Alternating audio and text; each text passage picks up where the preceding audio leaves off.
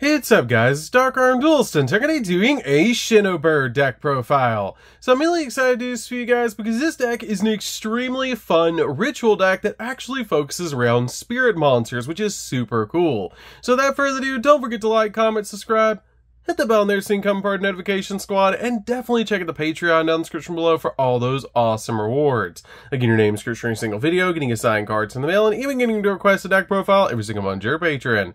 So without further ado, let's get straight on into this. So first off, we're going to start off with our copies of Shinobird Peacock.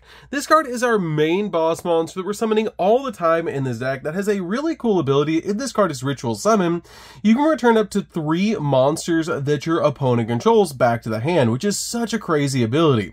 Then you can special summon a level 4 or lower spirit monster from your hand, ignoring its summoning conditions, which is a really cool effect, especially when you can summon out something like a copy of a Mono Iwado with this card ability. It also has the ability once per turn during the end phase. If this card was special summoned this turn, return it back to the hand, and if you do, you get to special summon out 2 copies of Shinobird tokens to your side of the field that are Wing Beast type Wind, level 4, 1500 attack, and 1500 defense, which is a really cool effect. We then play a single copy of Shinobird. Shinobird is really good as a one-of in the build, and this card helps out a lot in the deck, because if this card is ritual summon, you can shuffle up to 3 spells and traps that your opponent controls back into the deck, which is a crazy powerful effect. Then, you can special summon a level 4 lower spirit monster from your deck, ignoring its summoning conditions, which is a crazy powerful effect to be able to summon out any ritual monster, or basically any spirit monster you want directly from your deck, like a copy of a Mono Iwado. It also has a really cool effect that once per turn during the end phase, if this card was special summoned this turn, you return it back to the hand, and if you do, special summon out 2 Shinobird tokens, just like your copy of your Shinobird, which is really cool. We then play a single copy of Shinobird Shade. Shinobird Shade is great as a one-of in the build, but I feel like you really only need a single copy of this card. It has a really cool effect that this card becomes a copy of Shinobird Peacock while in the hand or on the field. You can also tribute this ritual summon card to add a spirit monster and a ritual spell from your deck to your hand, which is a crazy good effect for this card to have. I love that about this card. It helps out so much for the consistency of the build. It also has the ability once per turn. During the standby phase of the next turn after this card was banished, you get to special summon this banished card, which is a really neat ability. We then play 2 copies of the Shinobird Shade. Shinobird Shade is also a really good card in this build, but again, I feel like 2 copies is really all you need in this build, because it has a really cool ability that this card becomes Shinobird Peacock while on the hand or on the field. And if this card is ritual summoned, you get to add a spell or trap from your deck to your hand that mentions spirit monsters in its text, which is a crazy powerful effect for this card to have to be able to search out a bunch of really powerful cards. We then play 3 copies of Aratama. Aratama is really good in this deck as a 3-of, because this card has the ability, if this card is normal summoned or flip face up this turn, return it back to the hand. And when this card is normal summoned or flip face up, you can add a spirit monster from your deck to your hand, basically searching out basically any card in the deck, which is amazing, like Sakitama or copies of our ritual monsters. It can even search out a Mono Iwado, which is just so cool to be able to do. This card is basically the Stratos of the deck, and definitely a 3-of. We then play 2 copies of Sakitama. Sakitama is great as a 2-of in the build. This card helps out a lot because it does give you an additional normal summon of a spirit monster, which is a pretty cool effect. We then play 2 copies of a Mono Iwado. Mono Iwado is just insane. This card is a good 2-of in the build. You could play just 1, but I really like having that backup copy just in case we need it. This card is a really insane ability that it cannot be special summoned, and monsters cannot activate their effects except spirit monsters, which is a crazy powerful effect for this card to have. I love that about this card, and it basically just turns off every opponent's monster and basically lets us play because we play Shinobirds, which are actually spirit monsters. We then play Conductor of the Nephthys. This card is really good, and the Nephthys engine in this deck is just insane, and I love it in this build. This card has a really cool ability that if this card is ritual summoned, you can special summon a Nephthys ritual monster from your hand or deck, except another copy of this card, which is a really cool ability, and it does count as a ritual summon, which is such a cool effect for this card to have, which we're always going to be summoning our copy of Devotee. Devotee is great in this deck to be able to summon, Because if this card is Ritual Summon, you can activate this effect to special summon a Nephthys monster from your deck. Also, during the end phase of this turn, destroy this card, but it's a really cool ability just to be able to get both of these out on your side of the field. We then play a single copy of Disciple. Disciple is really good as a one-of in the build, because this card has the ability during your main phase, you can destroy one card in your hand, and if you do, add a Nephthys monster from your deck to your hand, except another copy of this card, which is a really cool ability. We then play a single copy of Matriarch. Matriarch is also great in the deck, and this is pretty much the engine for the Nephthys cards. I really like this card in the deck as well, because it has the ability to target a level 4 or lower Nephthys monster in the graveyard, except another copy of this card, destroy one card in your hand, and if you do, special summon the targeted monster in defense position, but negate its effects, which is just a great effect. We then play a single copy of Chalice Slime. Chalice Slime is great because it helps us summon out any of our incantations that we need to our side of the field, which is just really helpful in the deck.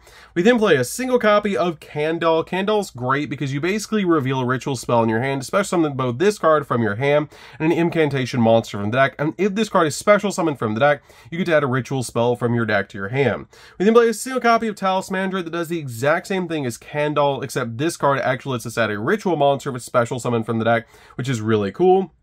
We then play a single copy of Bookstone. Bookstone's really good as a one-of as well, that if this card is special summoned from the deck, you get to target a ritual spell in the graveyard and add it to your hand. And then we play 3 copies of Pencil Plume. I know this looks a little bit weird, but I really like the 3 copies of Pencil Plume in the build, because this card lets us recover one of our ritual monsters from the graveyard, which is great to be able to do, especially in this build. This card is really good as a 3-of in the deck. Plus, we can get to anything that we need with our copy of Chalice Slime, so this card is just really good as a 3-of to help us recover some of our Shinobird ritual monsters back out of the grave. So that's it for the monsters, guys. Let's get into the spells.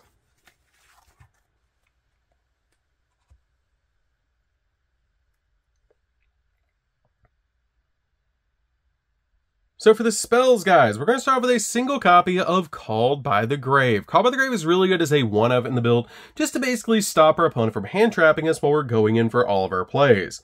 We're then playing a single copy of Rebirth of Nephthys. This card is really good to help us ritual summon out our Nephthys monsters, and this card is just insane in the build as a one-of. We then play a single copy of Incantation Inception. Incantation Inception is just an additional ritual spell that we play in the build to help us go in for plays, so this card is really good as a one-of in the deck. We then play 3 copies of Shinobird's Calling. Shinobird's Calling is great in this deck. This card is so helpful and helps us ritual summon out our Shinobird monsters. This card is a really useful ability that basically has the effect that this card can be used to ritual summon a copy of the Shinobarus Peacock or Shinobaran Peacock, and you must also tribute monsters from your hand or field and or banish spirit monsters from your graveyard whose total level equal or exceed the level of the ritual monster that you're trying to ritual summon, which is an insane effect. We then play 3 copies of Stars Align Above the Shrine. This card is a great field spell. It helps out so much in the build. Because as the ability once per turn, you can ritual summon a wind ritual monster from your deck by tributing spirit monsters and or Shinobird tokens from your field whose total levels equal or exceed the ritual monster's level twice per turn, which is a crazy powerful effect. This card is so helpful for the build. It's just such a powerful field spell, and if a face-up wind monster you control is returned back to your hand except during the damage step, you can activate one of these 2 effects to be able to add to your hand or add one of your spirit monsters or a ritual spell that's banished or in your graveyard back to your hand, or set a copy of the Stars Align above the Milky Way directly from your deck, which is a crazy powerful trap that you can basically set to your side of the field with this card's ability. I love that effect that you can just instantly set this card to your side of the field with your field spell. We then play 3 copies of Preparation of Rites. Preparation of Rites just belongs in just about any ritual deck, and this card is really good. It lets you add a level 7 or lower ritual monster from your deck to your hand. Then you get to add a ritual spell from your graveyard to your hand. You don't have to add the ritual spell from the graveyard. You can just basically use this card like Rhoda, which is really nice. We then play 3 copies of Pre-Prep. Pre-Prep is just insane to be able to do in this deck because this card searches so many different cards and it's just really good in the deck overall. So that's it for the spells, guys. Let's get in to the traps.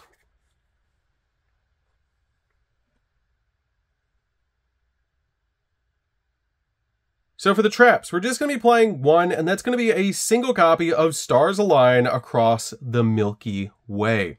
This card is a beautiful card and a really good one-of in the build. Let you reveal a ritual monster in your hand to add a ritual monster with the same level but a different name from your deck to your hand. You can also banish this card from the graveyard to send a ritual spell from your hand to the graveyard, and this effect becomes that card's effect that ritual summons a monster when the card was activated, which is a really cool effect to be able to basically copy them, and it's a really awesome one-of in the build that you can get to with your field spell, which is just really nice. So that's it for the main deck, guys. Let's get into the extra deck.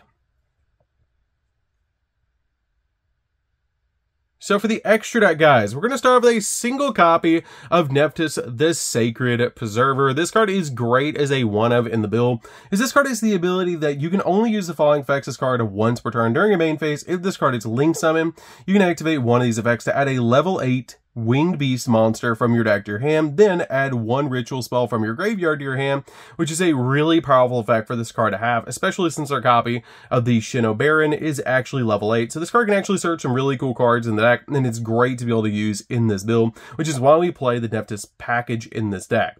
We can play a single copy of Access Code because it can get absolutely massive, and it's a really awesome boss monster to be able to make in the deck, plus it can pop multiple cards on the field. One copy of Appaloosa. Appaloosa is just really easy to make in this build, and it's a really good card overall. We can play a single copy of Unicorn. Unicorn can spin stuff, which is really nice. One copy of Dynamundo. Dynamundo is just insane in just about any ritual deck, and is just a great card overall. Play a single copy of SP Little Knight. If you don't have SP Little Knight, you can change it out for a copy of Nightmare Phoenix, which is another option for you guys if you want to change it out. Or even Great Fly, you can change it out for Great Fly, which is another option because you do play a lot of wind monsters in the deck. So that's a really good option to be able to use in this build, to be able to get rid of the tokens on your side of the field. You don't have to play SP Little Knight, but if you have it, play it. If you don't, play like a Great Fly or Nightmare Phoenix over it. We then play a single copy of IP Masquerena. Masquerena is really good because you can go in for SP Little Knight, Unicorn, or Appaloosa during the opponent's turn, which is just really, really nice. One copy of Cross Sheep because we do Ritual Summon in this deck, so we get to draw 2 and then discard 2, which is really nice to help us dig into the deck. Play a single copy of Link Spider because we generate tokens, which is really cool. One copy of Baguska. Baguska is insane just in case we need to slow down the game. We play a single copy of number 97 because this card helps us make either number 38, which is a spell negate, or a copy of number 100, which comes out as a 9,000 attack point monster. We then play a single copy of AA Zeus to board wipe the field, and finally a single copy of Typhon because you can basically make this card in just about any deck, which is insane. So that's going to do it for this one, guys. I hope you enjoy this Shinobird deck profile. If you guys have never played Shinobirds before, you should definitely give this deck a try. It's really fun to be able to play, especially with the Nephthys cards in the deck. It just is super helpful, and it really helps out this deck to be able to just make those Nephthys cards and just go in for game, especially being able to search cards off the copy of the Sacred Preserver is just really cool. So that's going to do it for this one, guys. Don't forget to like, comment, subscribe, hit the bell there so you can come part of our notification squad, and we'll see you guys in the next video. See you later, guys.